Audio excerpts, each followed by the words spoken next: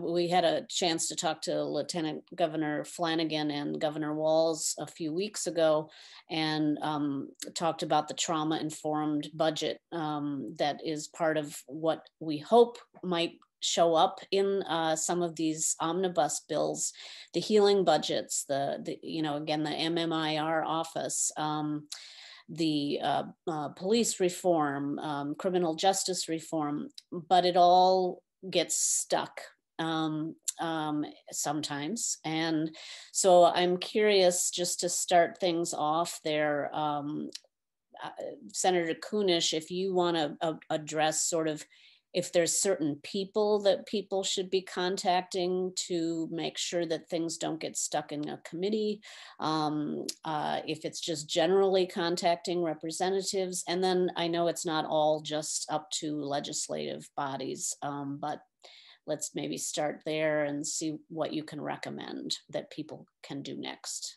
Yes, the best thing that we can do, or that you can do, is to contact the members of our Public Safety and Judiciary Committee. And I just put the link to that committee in the chat.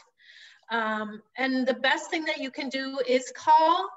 You can email, you can send a letter or a postcard to them, and just insist that they include this in their final omnibus bill, the final one that they put together. Last time in the Senate, I think they had one quick hearing, and then they didn't put it into any other bill. So this year I've been trying to get it into the general order at the end of the session, where there's just a list of just like general bills. And then they just pass them all as once. It's really just stuck there. And it's really up to two people, Senator Limmer and Senator Gazelka. They're the ones that are holding the gate. And, they will say, well, I know that Senator Limmer made a comment that, well, if I knew 2 years ago that you were going to come back and ask for more money to do, I don't know that I would have approved it. So that was actually pretty heartbreaking to hear him say something like that, and that he has no intention of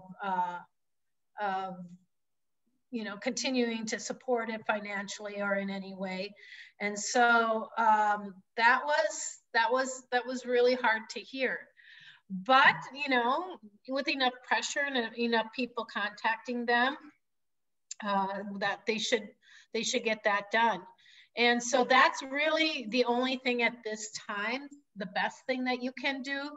I'm really hopeful that, our at the federal level, our new Secretary of the Interior, Deb Haaland, is creating a national one, which was like a dream come true for me, because I thought, oh man, we're gonna have to do this state by state. And I had a couple of states contact me saying, can we use your bill as a prototype? And I was like, absolutely, please do, because if we get other states to do this, then we kind of have our national report right there. But one thing that we learned through the task force, there was one of our committee meetings, we had somebody from, the woman from Canada who was in charge of the report up there. And she said the worst thing to do is just to take this report and put it on a shelf and not do anything about it. And so that's my biggest concern.